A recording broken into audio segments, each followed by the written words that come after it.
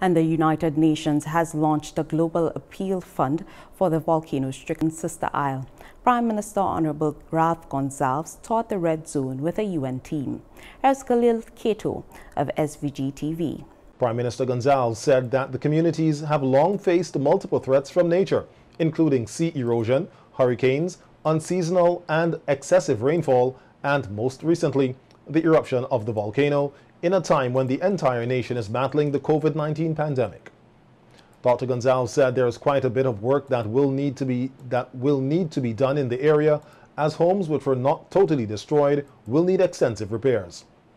The Prime Minister said he wanted the United Nations officials to see firsthand the level of devastation unfolding on the island as a result of the eruption of the La Soufrière volcano. The combination of forces of nature pile up from the last event with rainfall, excessive rainfall, and landslides and mudslides and the rest. The impact of the rumbling and rolling of stones too, and the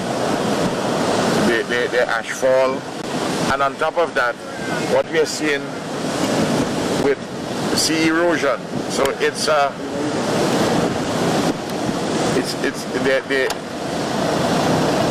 multiple problems. In this case, 3 of them related to nature. That's why several persons in the delegation from the UN using the word to describe here apocalyptic.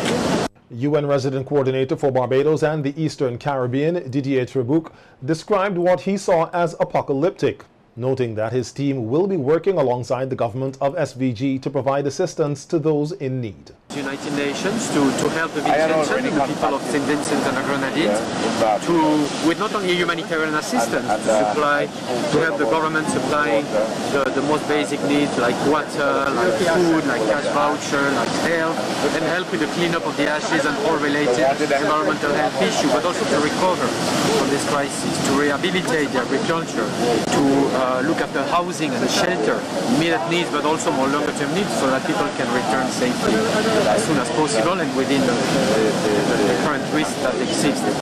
Trebuch further stated that all facets of the United Nations have been mobilized and a donation of $2 million in aid will be given to SVG.